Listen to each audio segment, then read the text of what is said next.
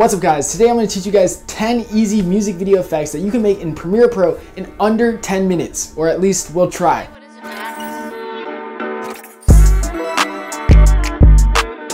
My name is Devin Huynh, welcome to 11% Tutorials. As I mentioned, today I'm going to teach you guys 10 easy effects and transitions that you can use in Premiere Pro absolutely for free, no plugins at all required. Just as a heads up, we are going to be using some presets from the 11%.net store. They're not absolutely mandatory, but they'll definitely help spice up your effects and just make the overall look a lot better. I really dump out my heart and soul into creating preset packs that will just really help speed up your editing workflow. At our store, we have preset packs ranging from title card presets all the way to Lightroom presets. It's absolutely insane the amount of sauce we spill there. So definitely make sure to check out 11%.net. And if you use this promo code, you can get an exclusive 40% off any of your first purchases. Definitely make sure to check out the link in the description. Without further ado, let's go ahead and jump right into the tutorial. All right guys, so now that we're finally inside of Premiere Pro, one of the first effects that we are going to do is the flash photo effect transition. There is a prerequisite. You have to take a bunch of flash photos while you're on set, or you can grab a bunch of screenshots from a bunch of freeze frames. So the first thing we're gonna do is we're gonna import all of these flash photos. It's important that you have a bunch of these. We're gonna select all of them. We're gonna right click, and then we're going to hit speed duration. And then we're going to set this duration, delete this 5, and let's set this to about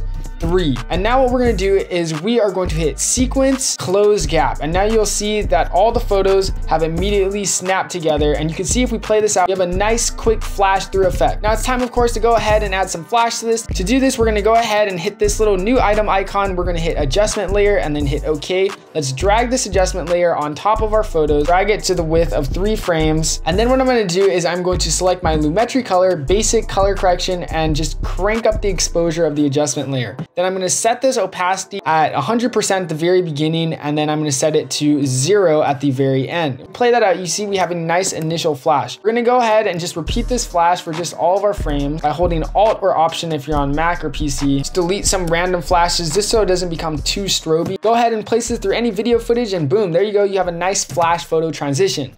Our next effect is going to be the zoom in effect. Now this effect, you're going to need 2 clips basically. And once again, go ahead and drag another adjustment layer over your clips. And we're just going to decrease this to about a couple frames, maybe 10 or 20 frames. We're first going to apply a transform effect to this. Then what you're going to do is you're going to hit a keyframe at the scale at the very beginning of 100. And then at the very end of this adjustment layer, we're just going to zoom in like a crap ton. And we're just going to move these keyframes like very close together. I'm going to hit the drop down on the scale key icon, and I'm just going to use this anchor point and drag it down and a little bit forward. So that way we have this like very ramped up zoom in effect. Then what I'm going to do is I'm going to increase the shutter angle to about like 40 or 50. Then I'm going to hold Option or Alt to duplicate this layer. And then I'm simply going to mess around with these keyframes over here, drag out the opposite end keyframe and move these keyframes a little bit closer together. I'm going to trim down our adjustment layer so that it starts on the first keyframe, and I'm just going to drag it to the middle of the clip starts, and boom, there we go. We have a nice zoom in effect. The only thing is this clip right here is now really zoomed in. So what we're going to do is we're just going to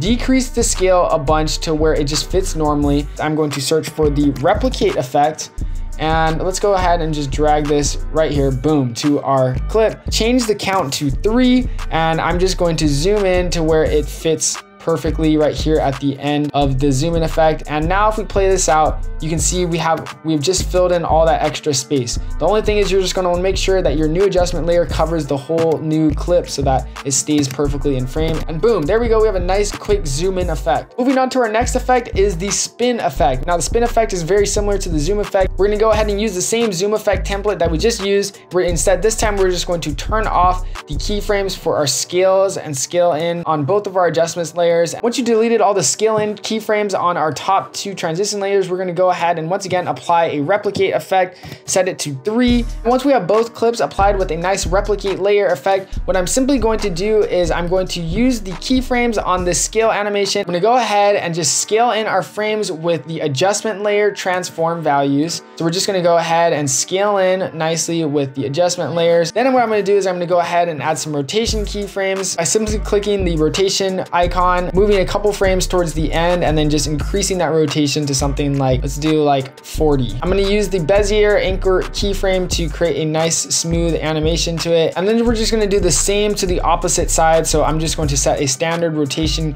keyframe at 0, and then I'm just going to decrease it to about like -37. And then that way, once we play it out, we have this nice spin effect. Next transition, I really love this one. This one is just a simple film burn. These ones are super easy to create. You can just go ahead and just literally grab overlay transitions off of YouTube. I have this one, I'll link below in the description. Shout out to their channel. You can go ahead, download the YouTube video, simply drag it on, and then I'm gonna change the blending mode to linear dodge add. Then we can just go ahead and apply this over 2 scenes, and boom, there we go. We have a nice film burn transition overlay. The next effect is going to be an animated whole zoom through effect. Now this one is really fun one because you can really create seamless transitions. So what I'm gonna simply do is I'm going to create a circular ellipse mask. I'm going to invert it. Then I'm just gonna use this circle mask right here and just create a nice mask that matches one of these holes from this scene right here. And what I'm gonna do is I'm gonna hold Option or Alt to duplicate our first layer, and then I'm going to delete the mask on our first layer. I'm gonna set a keyframe on our opacity and then set it to 0 a couple frames in, so that way it just kind of like fades in. And now what you're gonna do is make sure you have a clip placed directly below both of our layers, and I'm going to create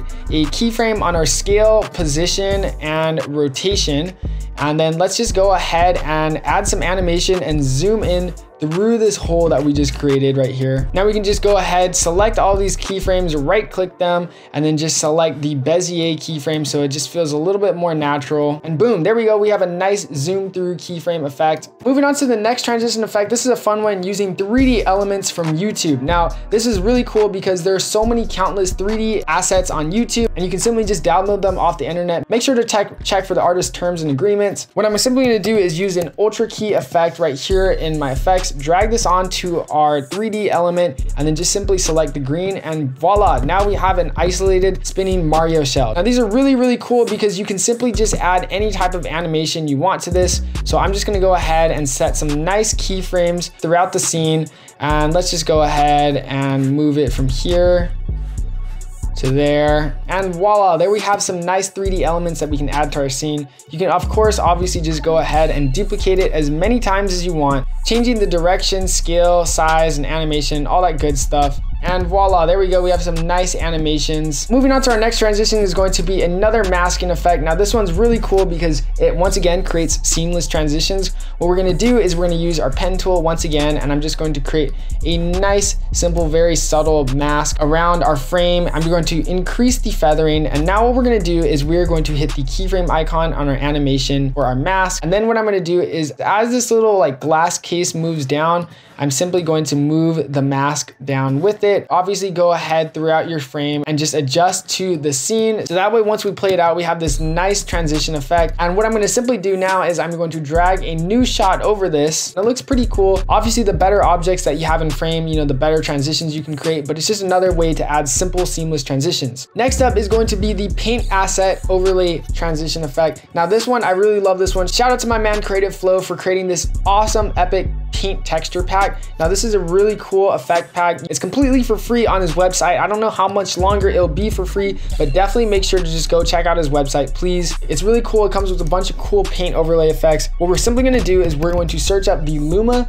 effect, and then I'm just gonna go ahead and apply this right here, and voila, there we go. Now we have isolated all the paint textures. I'm going to right click and copy this, and then just go ahead and paste it to all of these paint layers right here. And now we have a bunch of cool paint textures that we can just go ahead and overlay. Now this one's really fun because you really just can have the power to go in and just add as much animation and customization to this effect as you want. The better animations that you create, you can go ahead and create better transitions as well. Just keep messing around with the animation and position. You can go ahead and really create some cool effects. Our next transition is going to be another overlay once again. I really love the smashing glass effect animation. This one's really fun and really crazy. We're gonna go ahead and download this one on YouTube. Shout out to this channel right here. They provided this asset for free and it's really good. We're gonna go ahead and set the blending mode to linear dodge add. And now the key is that you want this glass effect to happen right after something very like fast and intense occurs. So I'm gonna use this right after they use their own flash photo effect transition right here, and boom, there we go. We have some nice glass that just makes things really feel cool. Lastly, moving on to the final transition effect, the final one, the best transition out of all 10 effects. The flash transition effect. Yep, that's it. This one is really the GOAT. You're gonna go ahead and create another adjustment layer. We're just gonna go ahead and drag it down to the length in between both of our clips. We're gonna go ahead to our Lumetri color, basic color correction, increase the exposure like a bunch. And then what I'm gonna do is I'm simply going to set some keyframes. So let's set an opacity to 100 at the very middle, and then I'm gonna set it to 0 at the end. Hold Option or Alt if you're on PC, drag that 0 keyframe to the other end, and boom, there we go. We have a nice flash transition. It's just another way to just go ahead and spice up your footage so that it's not super blank and boring. And with that, guys, those are our final 10 transitions in under 10 minutes. Here are the final results.